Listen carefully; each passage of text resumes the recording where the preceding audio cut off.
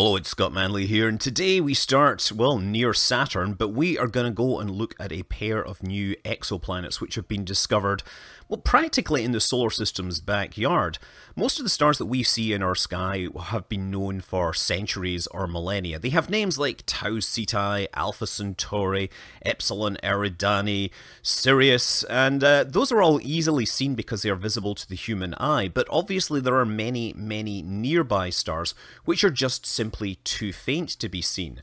One of those examples is Teegarden star, which was only discovered in 2003, and of course we can go there.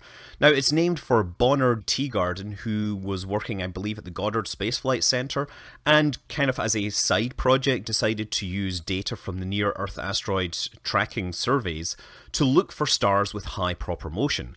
Proper motion is the motion of the star across the sky just due to, its motion through the galaxy. If you look at stars for long enough, they appear to move very slowly, but their differences are important, and the ones that have the higher proper motion tend to be the ones close by. So they found this object, and it was very faint. It had a mass of about 0.9, 0.8 solar masses. It's a red dwarf, and its luminosity is about 100,000 times less than that of the Sun, which is why it was so hard to see. Initially, it would cause quite a stir because it was thought to be about 7.5 light years away because the parallax wasn't well determined. Later on, the parallax was observed with greater accuracy, and they figured out that it was about 12 light years away. So a team has discovered evidence that there is a pair of planets orbiting Teegarden star. They did this by looking at spectral lines in the infrared and looking at the Doppler shift to measure radial velocity variations. But what's more interesting is these two objects are pretty much smack bang in the middle of the habitable zone, and based on their size, they should be roughly comparable to Earth or Venus-sized worlds. That doesn't mean that we know they have atmospheres or that they're not being irradiated by flares or anything like that, but they are roughly the right size and the right place to make themselves very interesting. And the great thing is, thanks to Space Engine, I can just imagine that the synthetic version created by the game engine is somewhat representative of what this world might look like. So here we are standing on Teegarden B, looking at the sky above us, and obviously we wouldn't see these stars. I mean, Teegarden star may be 100,000 times dimmer, but you wouldn't be able to see stars in the sky here. So based on the amount of radial velocity change, you can estimate the mass of these, and the mass puts them around just over 1 Earth mass. There's a lot of assumptions there based upon the angle of the orbit to our viewer, but 1 Earth mass is pretty good. They're at roughly the right distance. The first one has a period of 4.9 days. The second one has a period of about 11.5 days. And because they're so close, they're very likely tidally locked. So this puts it again as a potential nearby world that could support human-style life and ecosystems. Of course, almost certainly it doesn't, right? Because you never know what kind of thing you might find on a planet.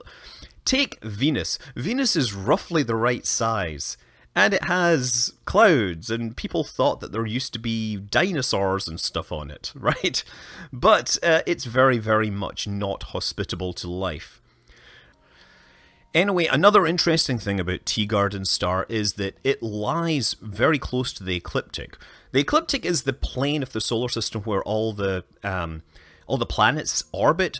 So that means that from Teegarden star, if you looked back at the Sun, you would see it as a star in the sky. It would be a relatively bright star, but you would also see that periodically it would dim because of planets passing in front of it. So while we don't see Teegarden B and C transiting Teegarden star, they would be able to see the Earth, the Moon, Jupiter, Saturn passing in front of the Sun if they were looking.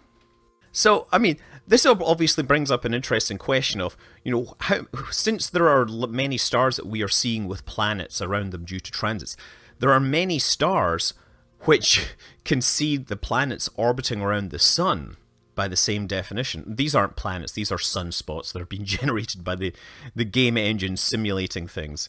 We can bring up the solar system here and get an idea of the plane of the ecliptic. See that? Obviously they've put in some of the larger bodies out there. If we zoom out at some point, we can also see Teegarden star. And we'd have to zoom out about this far, and I think we can actually select it. There it is right there. See that? It's too dark to actually show up because it is so incredibly faint, but it's not the only incredibly faint star nearby. There are many brown dwarfs that have been discovered since then. I think the most interesting one recently is Lumen 16, which is also named for somebody called Lumen. It was discovered by the WISE, the Wide Field Infrared Survey Explorer, and it's a binary. There's two of these objects. There's an L-class and a T-class brown dwarf, and they're about 6.5 light years from Earth. Let's see if we can find them here. F3... Lumen 16, there we go. Okay, so that's much, much closer to the Earth. Now, obviously, we don't know if these have exoplanets. I'm just highlighting this thing here. Let's go to it just to get a look at what a pair of brown dwarfs look like in Space Engine. Obviously, if you played Elite Dangerous, you know exactly what brown dwarfs look like, and you typically swear when you see them because you can't refuel off them in that game. So traveling across space takes a long time, but thankfully we are doing it in a game which is a whole lot faster, thanks to our godlike powers. And we're actually there already. There we go. One and the other, they're orbiting around their common barycenter here. So they don't have any planets around these because at this time there are no known objects around here. So yeah, Teegarden star is interesting because it was discovered so recently. It was discovered using data that had come from another source, and honestly, I think the people involved, none of them were really professional astronomers. So it's a great example of what smart people can do when they take resources and reuse them to, you know, to do their own thing, to solve their own problems. And there's huge amounts of unused data out there that could be reused for other things.